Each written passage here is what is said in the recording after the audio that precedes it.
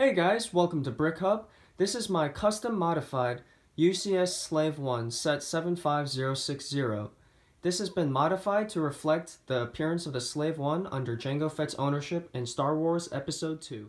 So as you can see, one of the first major differences is that the cockpit holds more passengers. The original UCS Slave-I only held one pilot, but this version holds one pilot, two co-pilots, and two passengers below.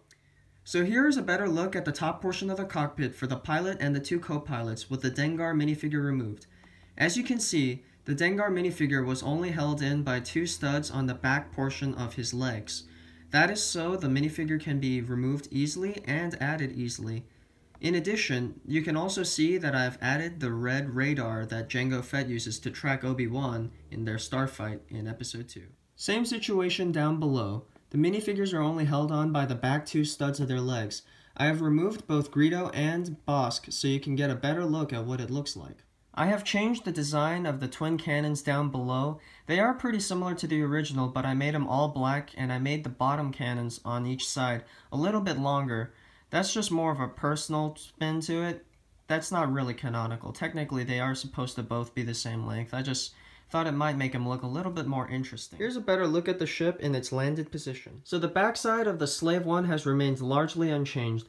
As you can see, I have changed the engine detail just a little bit to reflect the orange color as opposed to the light blue that the original model had. In addition, there is a seismic charge dropper. The seismic charge dropper is pretty well hidden within the greebling. It's these two panels up here and this droid arm. If you just open these flaps, and then you move this droid arm down, you can pull out a seismic charge. The design of the seismic charge is fairly simple, but that groove in the middle helps it fit into the cradle exactly.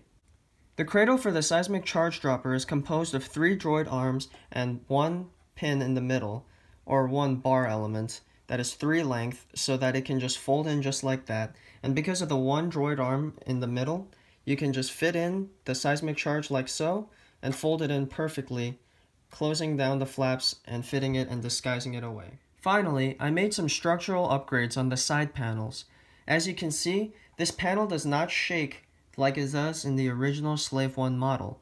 That's because I used some ball joints on the interior so that it cannot move.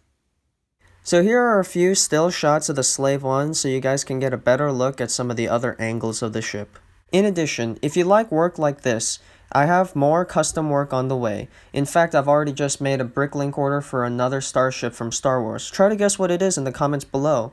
Thanks for watching, guys. If you liked this video, please give it a like, please comment below, tell me what you liked, what you didn't like, and please subscribe to this channel for more content like this. Bye.